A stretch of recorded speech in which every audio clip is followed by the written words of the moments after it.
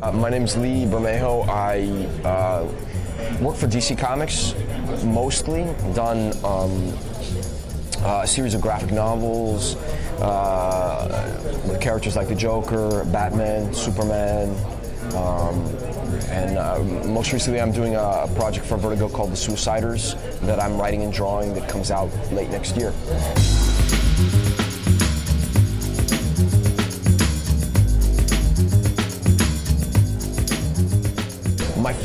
The first Batman project I ever worked on was a book called Batman Deathblow with Brian Azzarello. It was right around the time that Wildstorm had been bought by DC Comics, I think in 1999. And at that point in time, I was still working in Wildstorm Studios. So editorially, they were interested in still using Wildstorm characters. So they wanted to do a book that featured some character of Wildstorm that I liked. My favorite had always been Deathblow. And at the same time, I really wanted to do Batman because it's a childhood dream, blah, blah, blah, you know. And at this point in time, I was reading Brian Azzarello's first few issues of 100 Bullets. I really liked them. And I had read his miniseries with Eduardo Rizzo called Johnny Double. And so Brian was brand new still. And I really, really loved his voice, like his writing style. And so through a mutual friend, Tim Bradstreet, the illustrator Tim Bradstreet, we organized this project called Batman Deathblow that was a crossover between those two characters. And it was thrilling because it was like I was working on Batman, but I wasn't responsible to DC editorial yet. And so I could do the costume however I wanted. We had a huge amount of freedom with the story. No one was really controlling what we were doing. So it was an amazing creative experience because it was just kind of like they left us alone to do whatever we wanted to do with a huge iconic character. And so that's where that book came from. And yeah, it kind of was the beginning of for me artistically, of doing something that I felt pretty strongly about, which was putting a personal stamp on each character you do, even if it's something as iconic as Batman. And I'd like him to be flawed, a very flawed man. And so my favorite versions of the character throughout the years have always been, you know, Dark Knight Returns and things like this, where he's an extremist, but at the same time he's a very flawed man with a moral core that fluctuates, but to him it doesn't fluctuate. It's very specific. But visually, I like to see him be kind of like I'm interested in a Batman that feels like he could really perform like urban warfare. You know, I want someone who seems utilitarian, who seems. I mean, he's going to war, you know. It's not. He's not a superhero. He's not a vigilante. He is a soldier. That's the way I feel about him. And he conducts himself accordingly. He's a general on a battlefield, and that battlefield is an urban battlefield. And so I don't see him as being very superheroic. You know, I don't see him making huge. I don't know. Huge superheroic poses and gestures and things like this. I see him working much more under the surface of things, and the quickest way he can get a job done, he'll get a job done. I see him more as Travis Bickle meets, I guess, James Bond, but James Bond in a much more specific way. You know, not a globe-trotting. I don't see him as being a globe-trotting adventurer. I see him literally being a guy who wouldn't leave Gotham City because he literally wouldn't, like, he's so obsessive about that place and about doing his job in that place that he couldn't leave it, you know? So I see him being a bit more like Travis Bickle, maybe in the sense that he's psychologically, he's right there, man. I mean, he's on the edge. It would take very little for him to, you know, go a completely different direction with his life.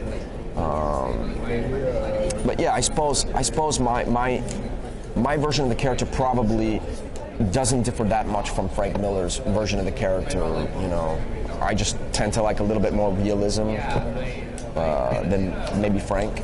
Yeah, I did a Batman project that I wrote and drew called Batman Noel, which was kind of like, for me, it was kind of like a writing exercise because I wanted to write and draw my own project, and specifically a Batman project. But I wanted it to be something that was still reflected my world and my view of the character, but something that was that was also spoke in kind of a broader thematic way.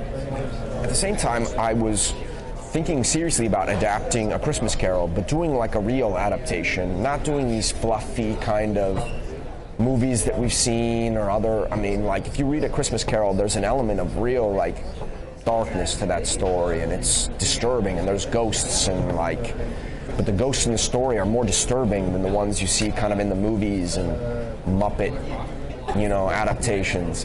And I want to do something serious. And then the two stories just kind of mixed together. And I thought it was a great way to do a Batman that I love, which is an older, crankier kind of like Batman who's more, like I said, his moral center kind of fluctuates, so isn't necessarily heroic in every way, you know? Like, he's kind of an asshole. And like, I like that, you know. Show the character as a bit of a cock, and then see if there's that moral core though that still exists, so that, you know, he kind of like fluctuates around it, but then he always finds that center, and that's something that separates him from, you know, criminal. With Joker, it was more just, I just knew that character. I felt like I knew how to do him immediately. I knew what I wanted to do with him. I knew what kind of story I wanted to tell. And it matched very much with Brian's idea. We knew we never wanted to get into the Joker's head because you can't take away that power from him. He's crazy. So the more you know of Joker, the less kind of scary he becomes.